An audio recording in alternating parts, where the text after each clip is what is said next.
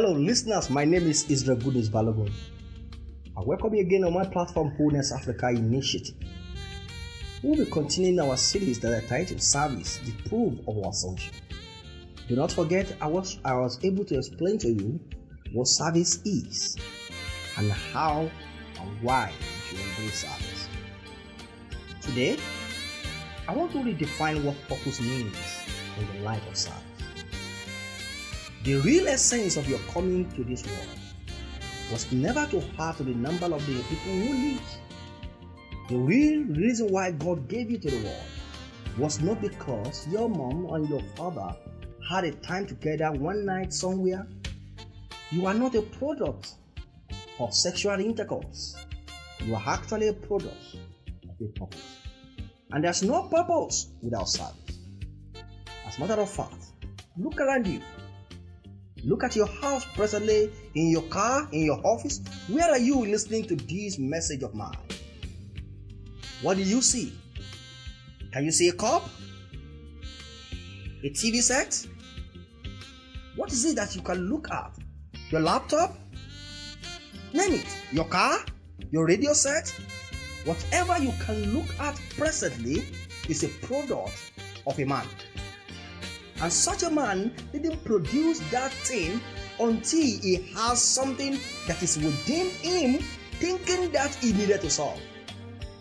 Every product you see on planet Earth today, they are products from the mind of a man who think of service. Car is given to serve. And so when the car fails to serve, it becomes useless. Have you wondered one morning when you wake up and start your car and it's not responding? Maybe there's a technical or mechanical fault in that car. It could not work, it could not move. It becomes useless to you. Your usefulness is attached to your service. The world does not need you if you fail to be useful to the world.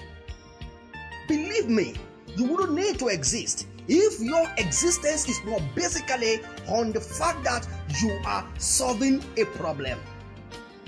It is when you find your position in life and you begin to serve, that is when you become useful to anyone.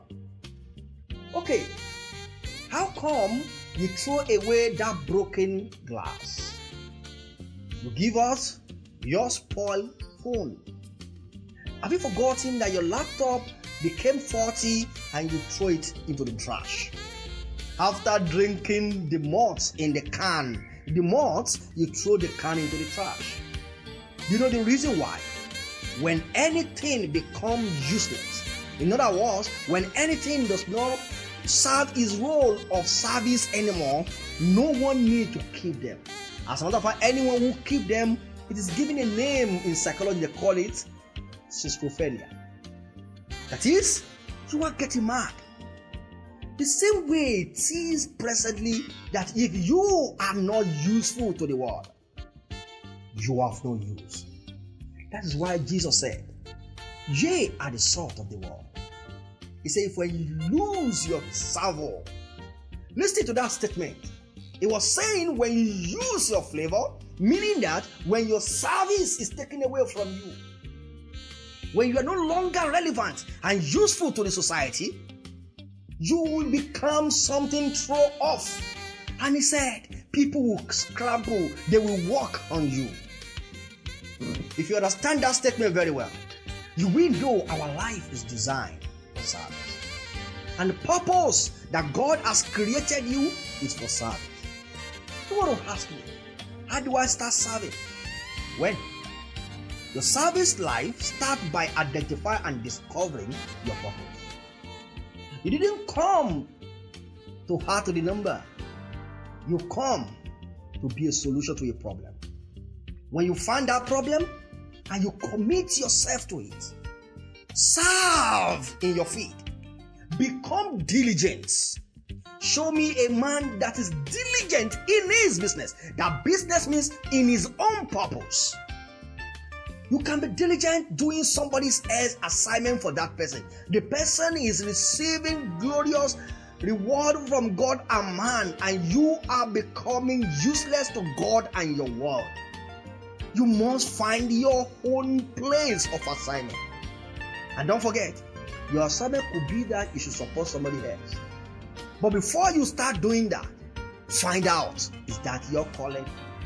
And when you find out, never you think of, who are the people God will give to me? The first thing you must think of is, who are the people I am sent to serve? When you can identify the people you are sent to serve in your area of your calling, life has begun. And then, where is the heart of a servant? Jesus becoming a servant, leaving everything that made him a son, and serving humanity. I want you to know that service is a true definition of your purpose. Find your purpose, serve, and you will be great in it. Till next time we see you on this platform, I remain Israel Good as Balogun. God be grace, bless.